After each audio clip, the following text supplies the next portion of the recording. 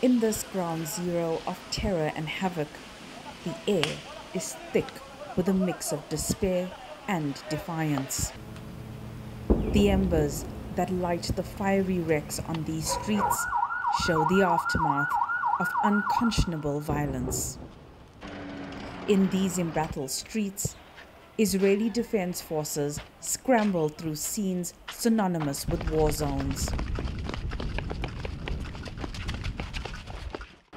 They're scouring the area for Hamas militants. Surviving residents are urged to stay indoors. The strain of this age-old conflict has taken its toll in modern times. In Gaza, the physical and emotional rubble of conflict is palpably visible. Buildings that once stood tall, now in ruins, echoing the devastations of war.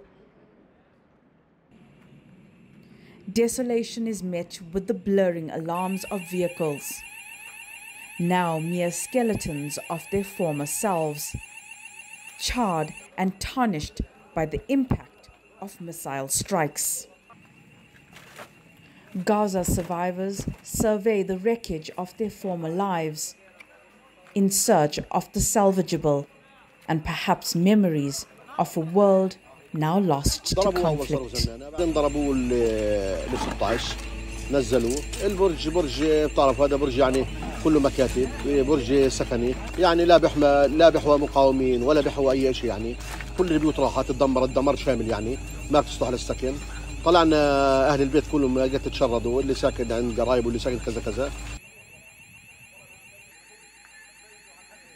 ساكن في بيت خارجي، شردت من بيتي الساعة 1 الصبح أنا وابني الصغير ومرتي من استهداف، جينا لمكان ثاني لاستهداف، ما تفاجأنا كل شيء بيطير علينا، هواء ونار، مش فاهمين إيش اللي بيصير، إيش اللي صار، يعني ما سبق إنه حدا رن علينا قالوا اخلي في حاجة حواليك، رنينا على الدفاع المدني، اجى يطلعنا في الساعة 4:30 تقريبا، اجى طلعنا الدفاع المدني من البيت لأنه احنا كنا الصراحة مش عارفين ننزل، حديد ووالدي كان متصاب في راسه.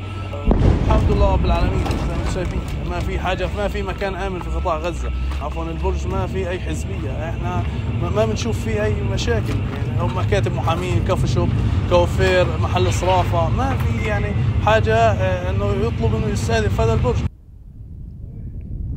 Both sides of the border now share landscapes marred by the scars of conflict.